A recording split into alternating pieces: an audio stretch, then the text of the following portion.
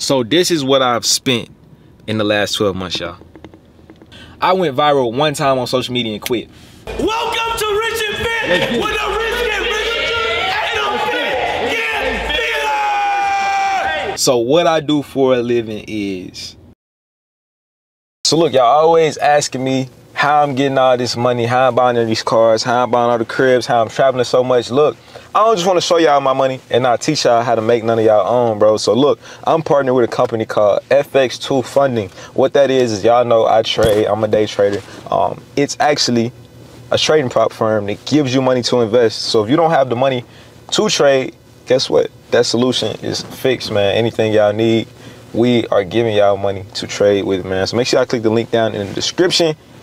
I ain't gonna lie, there's gonna be some people watching this video that don't take this opportunity, and they're gonna watch somebody else take the opportunity and become a millionaire. So stop just sitting around watching everybody else win. This is your turn to actually win. I'm giving you opportunity. Link is in the bio, man. I'm certified into it. I am a partner of them. I'm not gonna steer y'all wrong, man. So look, if y'all wanna really get this money, how we getting this money out here, make sure y'all click the links in my description. Sorry I interrupted y'all video, man. Back to the video, let's get it. Glow Gang, look, I'm back with another video, man. If you're new to the channel, welcome to the channel. If you're new to the vlog, welcome to the vlog. Welcome to Glow Gang. Make sure you like, comment, and subscribe. And if you're already in Glow Gang, then what's up? What's up, family? Y'all know we good, man. Look, today, I'm finally filming the video y'all been waiting for, bro. I ain't gonna lie. Y'all been asking me for the video. Mind y'all business about who flowers in, man. Damn. Hold on, where my camera? I bet. Like I said, mind y'all business about that. But today, I'm finally gonna tell y'all what the kid does for a living to afford my house, to afford the Rolls Royce and other vehicles that are also in motion. One of my cars been in the shop like 5 months. I damn near say I ain't even got that shit. But kitchen dirty, but as y'all can see, shit look vibed out. Anyway, right now, first and foremost, I'm about to go to Rich and Fit, which is the gym that I go to for the rich and fit young niggas. You feel what I'm saying, man? So about to slide Rich and Fit. This the little gym fit for the day. I ain't gonna lie, I went, where'd I go? I went B22 on the feet, black socks, just cause the strings right here black. The white socks really ain't look right with it, but I don't know, hell, the black socks might look goofy too. Let me know in the comments, bro, if y'all wear white or black socks, man. But I think the black socks go with the bag. You feel what I'm saying? I don't know. They ain't look gray. H&M joint. They match the B22s, of course. Yeah, so that's the little fit of choice for the day, man. In a real good mood. I ain't gonna lie, I'm a little day behind on Vlogmas, but the kid really been dropping these bitches. I ain't even participating in Vlogmas, y'all. I'm just dropping more consistent videos for y'all because I've been slacking, and that's something I take full accountability for. I've been fucking slacking. So all that slacking shit, done over with. I ain't gonna lie, my air upstairs is, I don't know, that shit too hot. Matter of fact, I gotta go change the temperature upstairs, y'all. I got so every floor in my house got its own like temperature control. So as y'all see, living room on like 66, right? Then as I go upstairs, I'm gonna tell y'all that upstairs definitely finna be on some goofy shit like 75 type shit. Hold on, let me see. Hell yeah, I feel the heat difference right now. Y'all, second bedroom. This not the office setup. The office gonna be on my first floor. Bedroom, big ass 75-inch. I got king, California king bed. It's dirty in here, but y'all know I give it to y'all raw. Pause. Yeah, this shit on. Nah, it's on 71 now, which is still hot as hell. Damn, that shit made me run out of breath, bro. Y'all know bathroom go crazy. We ain't gonna show that shit right now. I might show that after when I come back from the gym. But back downstairs we go. I'm finna show y'all where the office finna be at, cause office finna be fire as hell too. And let me turn my fireplace off. Fireplace buzzing in that bit. Hold on. Turn that bitch off. This one of them little fake ass fireplaces, y'all. But I don't care. Shit, a flame is a flame, ain't it? So, yeah. Now, off to the roads we go. Yeah, I've been daily in the roads because I'm waiting on my other car. Everything get finished up with my other car. So, I've been daily in the roads. What is my perspective on daily driving a Rolls Royce? Not gonna lie. Top tier, 10 out of 10. I can't say I don't like it, but here is my baby. It's the only thing in the garage right now, as y'all see. But not for long. Gonna have some other shit in here too. And I ain't gonna lie. Y'all know what be fucking me up about this car? Let me show y'all what I'm talking about. So look, this right here. This, my tow hook cover missing right here to make my car look old as shit. I gotta get a new tow hook cover, but they've been on back order for the last few months, so I haven't been able to get a new tow hook cover for the car. So that is kind of why my little shit be looking kind of, that's why my little shit be looking kind of greasy and type old. Sometimes I know somebody dropped a comment saying, nigga, Rose look old as fuck. Like, damn, my little bit look old as fuck. Nah, but let's get the fuck on, y'all. Straight to the gym, we slide too.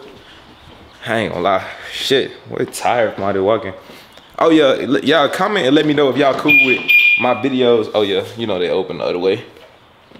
Comment and let me know if y'all cool with me just running my videos straight through. Like, I be giving y'all the parts. Like, I used to clip them shits up, but now I'm just trying to just drop the full video for y'all and not give it too many cuts and edits. So y'all can feel like, cause y'all family, bro, y'all here with me. You feel what I'm saying? Like, this mob ties, like y'all right here with me type shit. Let the door close itself after me, sir. Damn, slow closing that door. Cool, we in here though. Get a cold start in, let's see. Y'all heard that motherfucker. Let's see what my phone doing all this vibrating for y'all. Hold up. My boy Ty and my girl texted me. Alright, y'all, quick DM check, all that shit Gucci. So, oh, I gotta turn up the stars and shit. Stars ain't even turned up in this bit. Turn all this shit up, boy, you tweaking. Oh, look.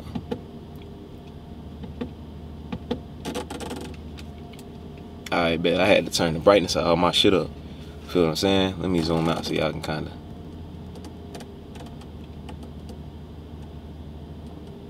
Alright, y'all look. Look, interior shot type. As y'all see. Got the whole wheel right there. Got my shit up there. What that say? Big boy Royce. Know what I'm saying? Y'all know the vibe, man.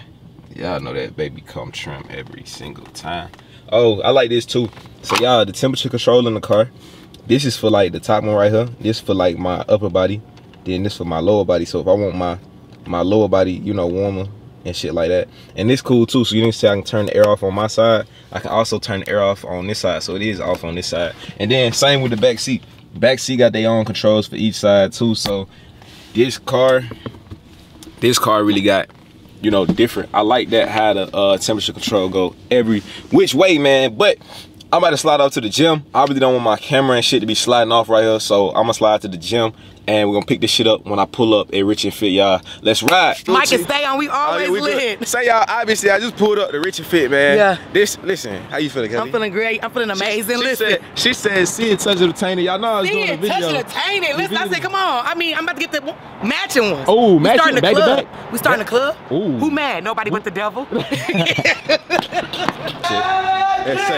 Yo, welcome to Rich and Fit with the rich get rich and the fit get fitter. Y'all, I don't know if y'all can tell, man. I almost died in here. I ain't gonna fake kick. Hey, sometimes when you almost die, that's all right. You gotta come back and rise like the phoenix. You feel me? Sometimes you gotta die to be alive. Come on, we gotta die. He died. I say, don't do it. Don't do it. We gotta die to get to heaven. We gotta die to get to heaven. I ain't gonna hold y'all. I ain't even gonna lie. 7 times, we get up 8. I must tell y'all the truth. I can't even hold my camera up, and we ain't even lift shit. Look, we are at the car wash now, as y'all can see. Getting the Wraith washed up, man. Chop it up with y'all for a second today. Yo. Inside and out? Inside and outside. Okay. Yeah. But yeah, y'all, like I said, workout went crazy. I ain't gonna hold y'all, niggas is tired now. I don't feel like doing nothing, but work don't stop. Put my glasses on real quick, y'all. Hold up. Boom. So, I ain't gonna lie, I always get my car washed like in the city. Cause every time I get my car washed like outside the city type shit, it never be good. Like they always fucking my shit up. So I bring it to one specific place every single time. And they never fail me, y'all. It's obviously right now it ain't clean, it's still red as hell right at the moment. But he say it's going to be clean. If it's not, it's gonna be clean. That was low-key my thumbnail right there. If y'all peep that shit too. But that's they got like the electronic BMW. That shit kind of hard.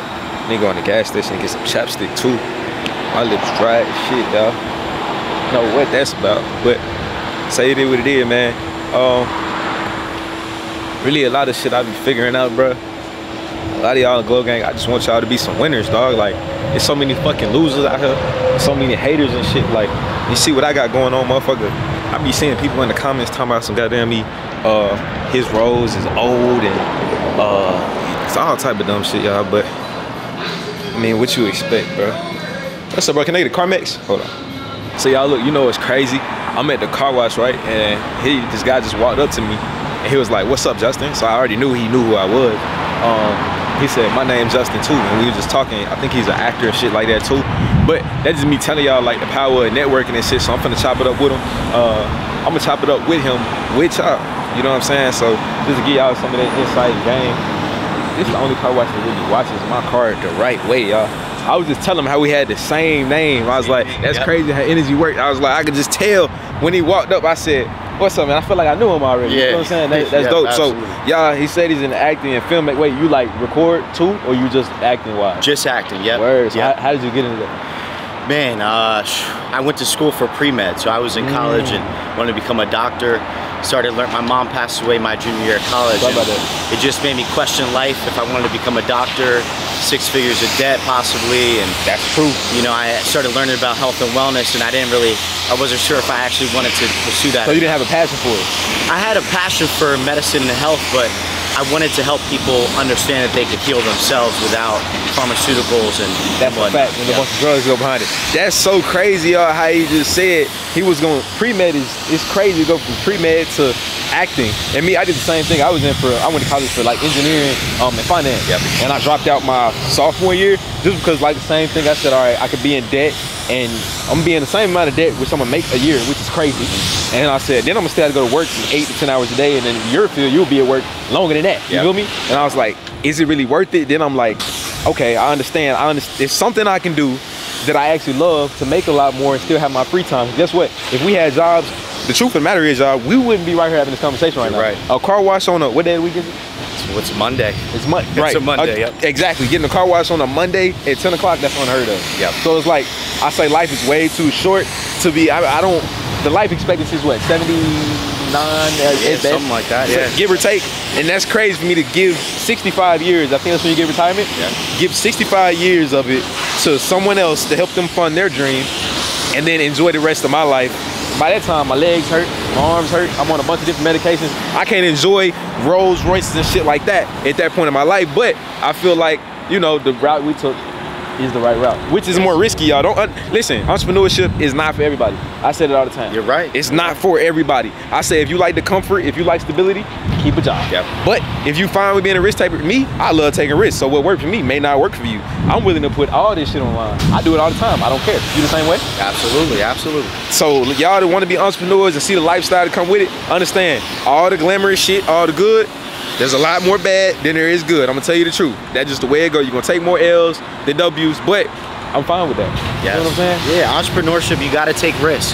You gotta take risks to become an entrepreneur. You have to put your ideas and thoughts out there, and they might not always land with people, but you have to keep persevering until it becomes reality. That's a fact. And I tell people all the time, people say, do you have goals in place and shit like that? Or plans? Anytime I've set a goal, that shit never went according to plan. Anytime I set a plan, it never went according to the plan. So I really don't plan. I'm a free spirit, y'all. I don't like all that planning. A lot of people say they write down their goals and write down and have this big roadmap and shit on their wall. I don't got that. That's just me personally. I'm not saying you have to have it. Not saying you do or don't, but I just don't. That's what worked for me. But that's just my little drop of game for y'all today. Be back. Y'all, so look, my guy, he was over there. I saw him, he took pictures of the roads and whatnot, and then he came over here to chop it up. You feel what I'm saying? So you say you do what now, bro? I'm a chef. And I have an LLC. I have 3 LLCs under one umbrella, which I call that a baby Fortune 500 baby shark. I'm Mark Shea from McDonald's. Got it. Y'all, so look, we was talking about, he said he wants to be a Fortune 500 company. That's what I had to tell him. I was like, no, you gotta speak it into existence. You gotta, power tongue is crazy. Yeah. You gotta say, I am going to be. There we go. A Baby Shark Fortune 500. There we go. You will see. Come on. Power of the tongue. Come on. This man right here, he make it happen. Come on. He makes it happen.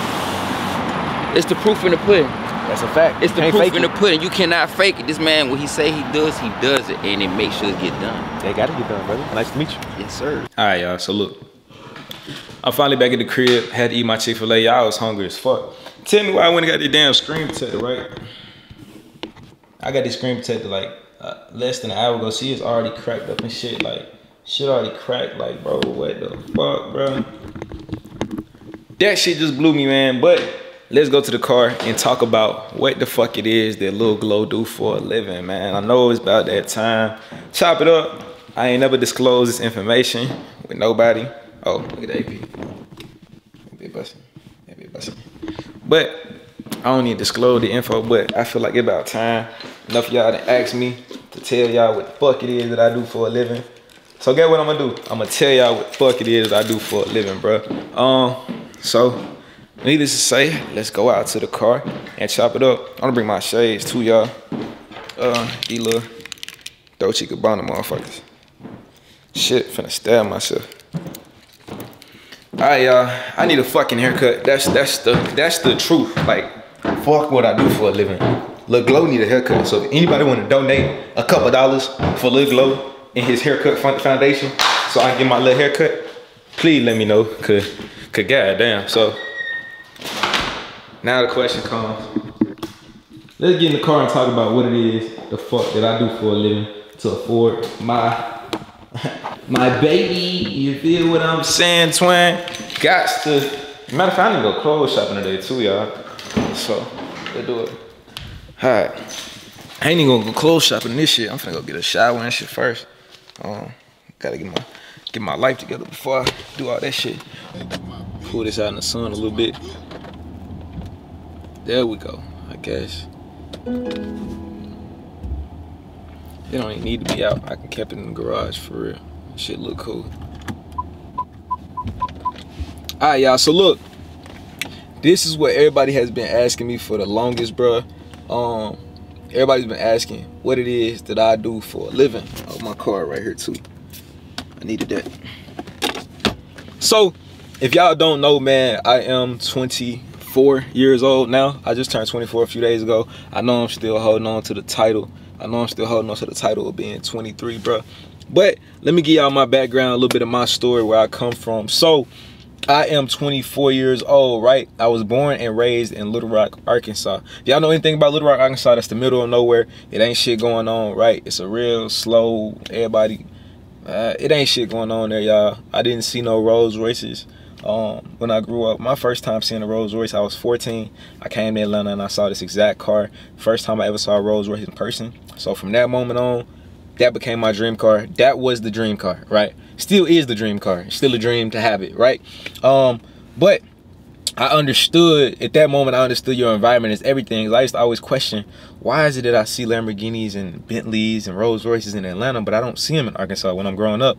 The only thing I see is, like, people are happy making $50,000 a year there. That's a good thing, you know what I'm saying? To each its own. If you're happy with that, cool. But it's like people are fine with $50,000 a year. They're so closed-minded there. And me personally, I'm not built for that shit, y'all. It's just not me. It's not for me. It never will be for me, right? But I actually, my first job, my first job was what? Y'all, I think my first job was Gap, I want to say. I never did food. My first job, like on paper, W-2 type job, was Gap. But I had always worked on cars with my dad, and my uncle owned like a he built houses and shit, so I used to help him when I was a kid. But my first job on my own was at Gap Factory Outlet. So it's like, y'all know Gap, right? I think I was making like $9.25 an hour, little shit like that. I used to be happy as hell to work. I used to work like 8-hour days, be tired as fuck, work 2 weeks to get a check that's $600-700, y'all. Like, it's crazy to me right now. Looking back, I'm like, damn, that was me. I was that person, you feel what I'm saying? But you know, then from there I went to Tommy Hilfiger. I was making actually less, but I could say I worked at Tommy Hilfiger. That was dumb. I took a pay cut, but I could say I was working at Tommy Hilfiger, right? So working at Tommy Hilfiger, then Quit there. Y'all know I love cars. That's always been an inspiration. And I got a job as a lot porter, which that means I was at a dealership moving cars around and shit like that, right? I was moving cars around and shit at the Subaru dealership. That's when I learned to drive a manual. I'm gonna go get me a manual Z06 too. Y'all gonna see that in the next few videos. But I'm moving cars around and shit for I think about the same amount of money, like $9, $10, maybe $10, $11 an hour. I was basically like the little do boy, whatever the managers needed, I'd do it. Like me and my boy Rod, like my right hand man, my brother, we used to have to go. He was a porter too. We used to have to fucking go move people cars. We used to have to go to the managers' houses and take their dogs out and go pick up lunch for them and shit. Like we was they bitch. Like just truth be told.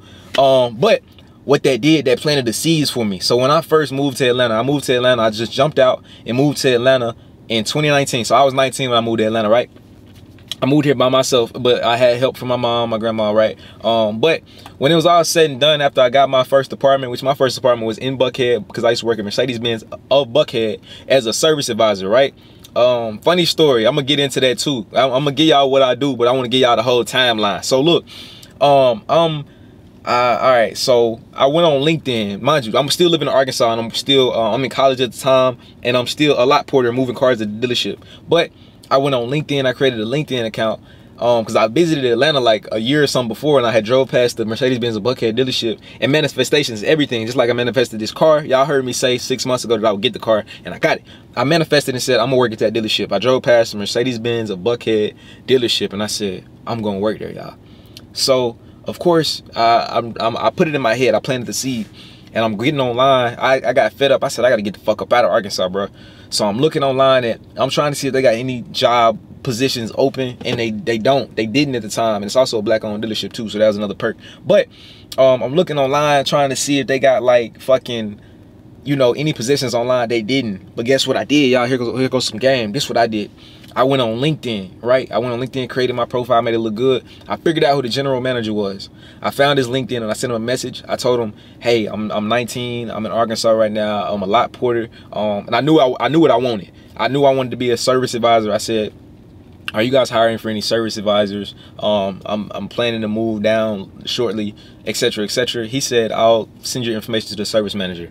Service manager reached out to me, Brian Washington. I love him to death, right? Gotta call him too and talk to him. But Brian Washington, he called me and he was like, we chopped it up over the phone, told him I was in Arkansas. Matter of fact, I didn't even know. I didn't tell him I was in Arkansas because I didn't want to ruin my chances of getting a job because I'm not there right now, right? He said, I think it was, we talked on Monday. He said, can you be here Wednesday for an interview? I said yes. Y'all, I got $300 in my name, but I said yes. I just took the leap, right? So I'm like, fuck, yeah, I'll do it, whatever. More of the story is I drove down there. I had a 2008 Infiniti G37 coupe at the time, and it had a bubble on the tire. If y'all know what a bubble on the tire is, y'all seen the tire, the sidewall, got a big ass bulge popping out. That was me. I drove that car 8 hours, bro. If I would have blew that tire, I didn't have no money to fix it. Feel what I'm saying? I had no money to fix it. Feel what I'm saying? But I drove down there. I did the interview. It went great. Stayed the night. A friend of mine let me crash with her in Atlanta. But then I woke up and drove back. You know what I'm saying? By the time my last fill up came, when I had to do my last fill up on my car, bro, y'all know your debit card, I think I had like $20 left in my account after taking this risk, y'all. I had to fill my car up. That put my account in the negatives, but I was fine with that. I'm getting back. I'm thinking in my head that he gonna call me again and be like, you got the job, you can start XYZ. No, he called me on like the following Monday. I did the interview on Wednesday. I think he called me on the following Monday and was like, we loved it. He's like, yeah, I loved it, man. I told it to all the managers. He said, now we got to do the panel interview. Can you come back Wednesday for the panel interview? Y'all, I don't got no fucking money left. I said yes. I said yes. Yeah, I'll be there. I took that risk. You feel what I'm saying? I jumped off the porch and said, fuck it. Yeah, I'll be there. Told my mom.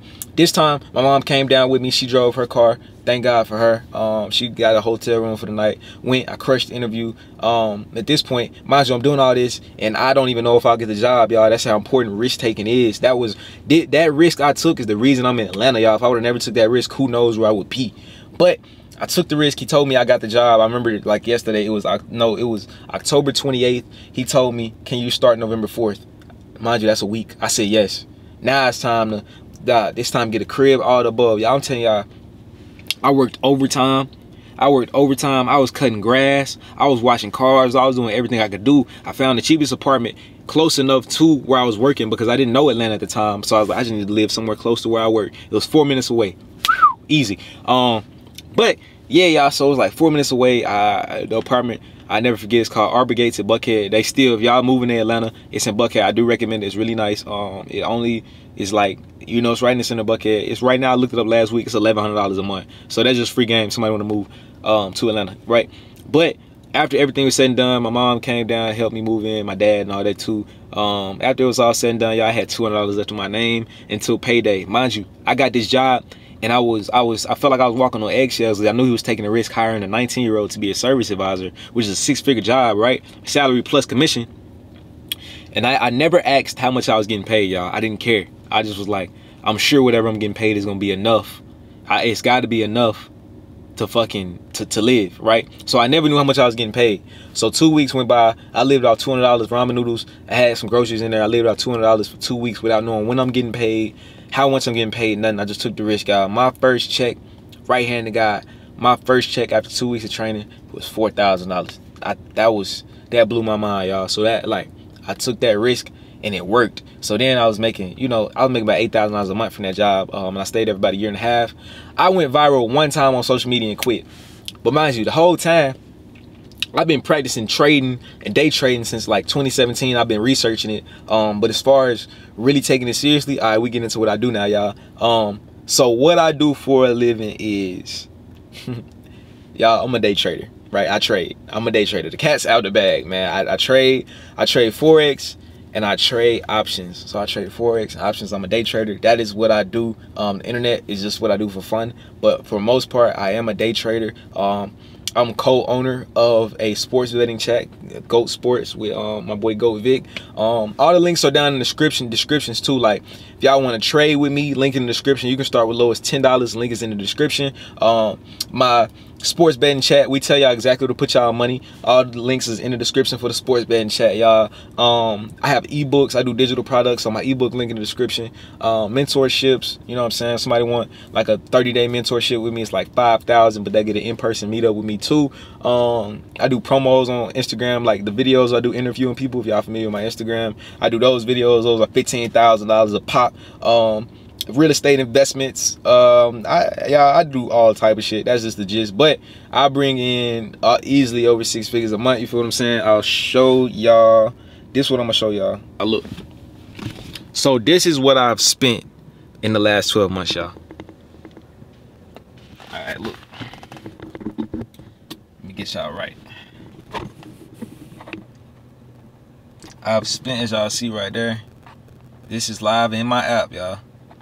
I've spent $402,000. That's just my play around account too. I got different accounts, but that's just my little play around, my little bullshit account. Just for living and whatever else, like just to play around with, right? Yeah. So there's that.